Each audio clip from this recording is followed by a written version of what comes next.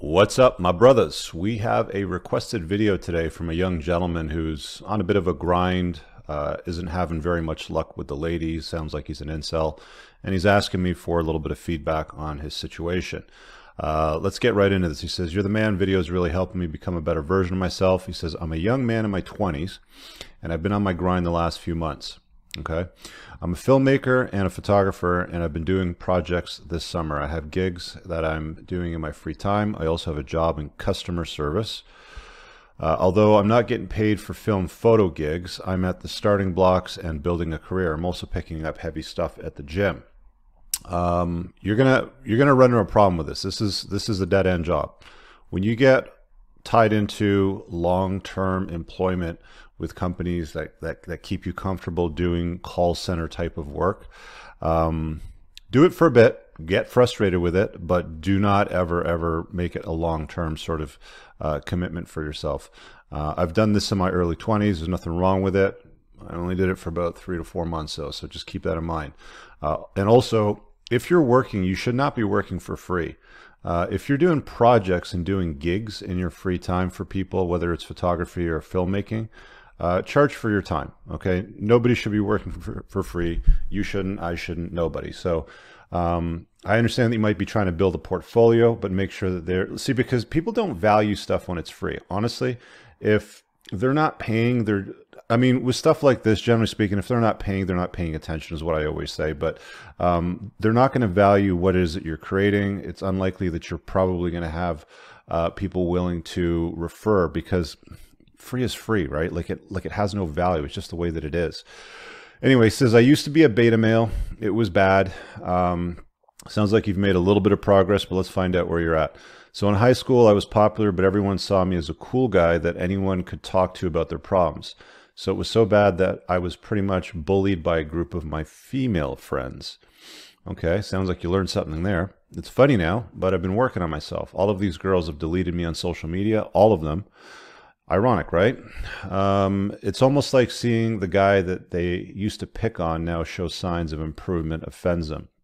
If you mean by signs of improvement specifically, because you're saying and doing things that, people often say, "Oh, Rich, you've changed." And it's like, yeah, of course I've changed. I wouldn't be where I'm at today if I kept believing and doing the things that I did 20 years ago.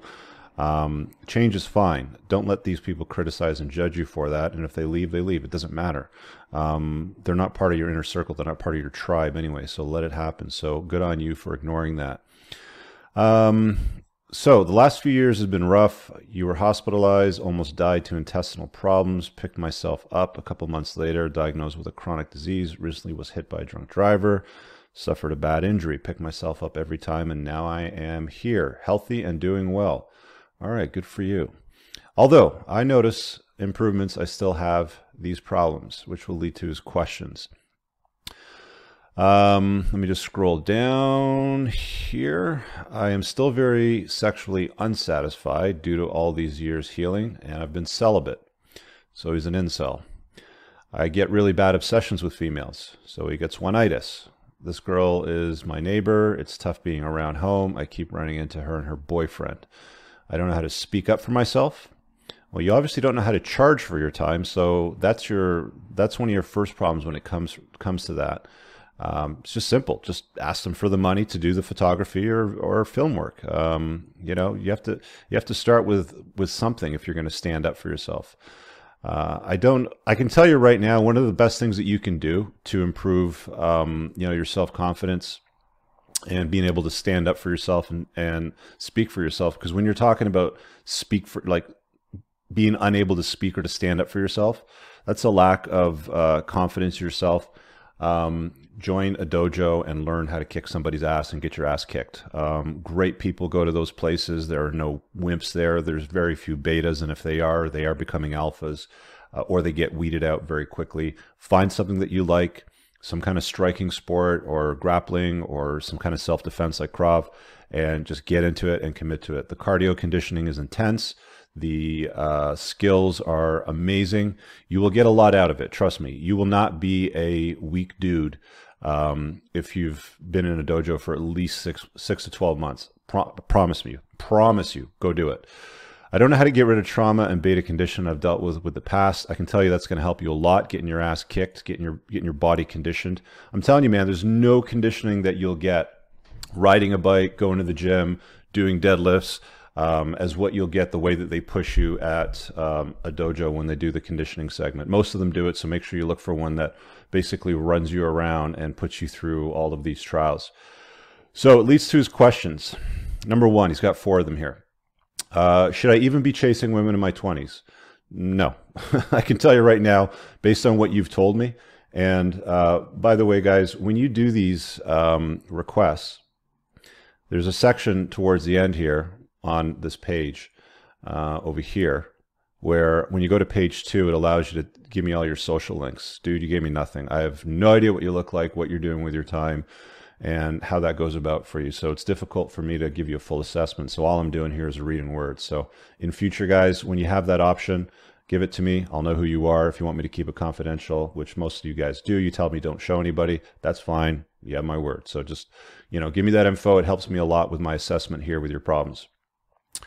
So, should I be chasing women? No, I've already answered that. I know you say chase excellence, not women. To be honest, I'm depressed about not having sex or a relationship for a long time. It really gets to me.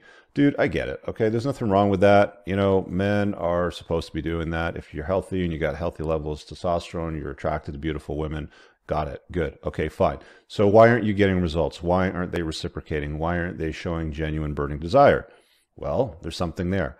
I can tell by the way you're writing that you don't have a lot of confidence in yourself. I mean, you're willing to do work for free, which tells me that you're still relying on societal programming and beta conditioning that does not serve you. You know, you should not be doing that. So start there, you know, charge for your time. You know, if you're going to do any kind of work, make sure that they're compensating you for it. I don't like it when guys run around donating too much free time for stuff and they get nothing in return. And then they send me these messages like, oh, you know, I'm pining for my neighbor, or I'm an incel and I don't know what to do. It's like, well, you can't even charge for your time. You got to start somewhere, right? So that gets to you. Got it. Number 2, how to get over obsessive thoughts, basically falling in love with the idea of somebody such as my neighbor. All right, well, let's talk about one-itis. We'll spend a few moments on that because that essentially, like the definition of it is an unhealthy attachment or an unhealthy relationship with one woman. That's all it is. And the easiest way to get over one-itis is to have options, which means you're spinning plates. You're dating multiple women on a simultaneous basis and you're getting good results. I'm guessing you're not doing that because you're telling me that you're involuntarily celibate, which tells me you're not getting out there. You're not on dating apps. You're not approaching women, which tells me there's something that is earlier on than that is leading up to this problem. I don't know what it is. I don't have the links that I've asked for, so I can only guess. But this is what I'm looking at here, right? Number 3, how do I start speaking up for myself and I don't end up in situations where I get bullied? Join a dojo and learn how to kick ass and get your ass kicked. I'll say it again. Basically, how do I stand my ground verbally? Well, martial arts. Yes, you've been watching my videos. Good. How do I stop being so damn insecure? This will help a lot. Charging for your time, having some confidence, and getting some good results with women. You'll have to get started, right? I mean, you'll have to start somewhere. You're going to have to start, you're going to have to begin. There's a lot of guys on the Rule Zero panel, specifically guys like Troy and John, that will often put out courses and things like that on using online game and pick up on all that sort of stuff. I don't do that. I don't like, it's not difficult for me as I go about my day to hey, you know, you're beautiful, right? And you kind of like approach them and you just have a casual conversation. I'm a little bit older. I've got a little more gray in my beard. I've got some experience. I've been shot down a million times. I'll be shot down a lot more. It's not a big deal, dude. Like, it's just part of life. You know, when we get together for Rule Zero broadcasts and you hear the decline rate that a lot of guys talk about. I think Myron was talking about it last time. He's like, you know, 1 in 10 times he gets a good result when he's cold approaching. Probably a little bit higher on dating apps. And there's certain things that you can do to minimize that. But at the end of the day, man, like, you're not even on the ice. So how are you going to score a goal, right? You've got to start somewhere. I understand that you feel like you've made some progress based on the early parts over here, but it doesn't sound like you've made enough to really put a dent in your universe. It sounds like it's more of like a starting point. And I'm glad that you're getting some value out of the videos, but here I have a guy that isn't into combat sports. I hear that you're saying that you're lifting heavy stuff. I don't know what you look like because you didn't link anything, so I'm just guessing. But you're not into combat sports. You're working in customer service. You're working for people for free doing photography and film work where you should be charging for your time. You obsess over your neighbors, which is ridiculous. I mean, this is like, I don't know, when did I do something like that? I was probably a teenager. I remember I had this cute neighbor when I was like 15, 16. She wasn't even that hot, but she was cute enough that, you know, when you saw her, you'd be like, ooh, you know, you kind of get the jitter sort of thing. But that's just pretty much normal, but you shouldn't be doing that into your 20s, right? Into your 20s, you should be running some game and starting to get some results. Starting with yourself. So you're asking earlier if you should be chasing women. Look, you can if you want to while you're doing everything else that I mentioned. But everything else that I mentioned becomes a priority for you. Lifting heavy shit, making some bank. I mean, you got to improve yourself. You can't be working in customer service forever. So you got to be leading out of that. If you're doing work, you're charging for your time. If you're doing photography work or anything like that, you know, you're charging for the time. You want to build some confidence, get your ass kicked in a dojo, man. You know, you're going to get hurt. It's part of what you do, but it's part of toughening up you in your personality and your soul. I'll give you some good reading resources, which I think all men should read. I've probably mentioned this before, but pinned in the top comment of all my videos, about the third or fourth point down, I've got the link to my Amazon store. There's some self-care products that I recommend in there, like inversion tables and stuff for guys with bad backs, but specifically there's a link there for books. I've put every book in there that I think guys that want to improve their lives are going to get some value out of. They're not expensive. They're always less than 10 bucks on Kindle. My preference, I have an Audible account, so I'm driving around. I turn my car into a university. I'm not listening to the news or crap music or anything like that. I'm often listening to an audiobook. Right now I'm listening to Graham Hancock, Fingerprints of the Gods, which is a brilliant little book. Watch his interview with Joe Rogan, but you get my point, dude.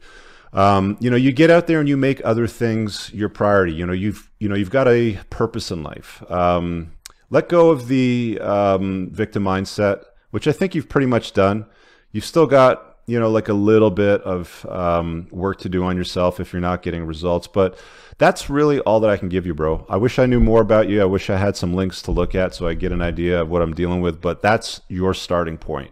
What tips do you have for this guy, brothers? Leave a comment below and smash the like button if you've enjoyed watching this.